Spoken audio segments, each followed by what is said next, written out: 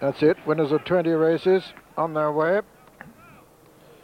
As they settle down in the early stages, Fearless Revival just been overtaken now by London Pride, and London Pride going on as Dead Certain improves on the inside. Fearless Revival, Dead Certain, and on the far side London Pride as they race towards the turn. Dead Certain towards the right of the picture on the rails. Fearless Revival, the green colours, then London Pride.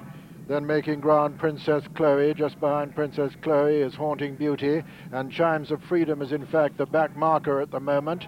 Dead Certain over on the far rail, racing with Fearless Revival. On the near side is London Pride, then Princess Chloe. Salsabil's over on the far rail.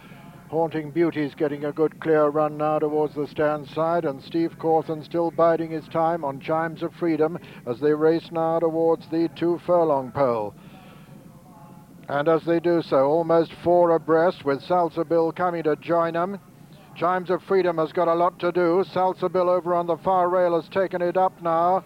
Dead Certain has dropped out of it and looks like being pulled up, and Salsabil is striking now for the line and is going clear and doesn't look like being caught. Salsabil from Haunting Beauty has gone second, then comes London Pride. Chimes of Freedom can't get on terms at all, and Salsabil wins this very convincingly. It's going to be a photo for second between London Pride and Haunting Beauty, but Salsabil is a very, very impressive winner of the Gainsborough Stud Fred Darling Stakes, and officially it's a photograph for second place. So the result, first number 8, Salsabil, owned by Mr. Hamdan Al Maktoum, trained by John Dunlop and ridden by Willie Carson, gets him off the 13 mark, Willie, and a photo for second place, a photo between number 4, Haunting Beauty, and number 6, London Pride. And Salsabil immediately quoted the new 1,000 guineas favourite at 3 to 1 by William Hill.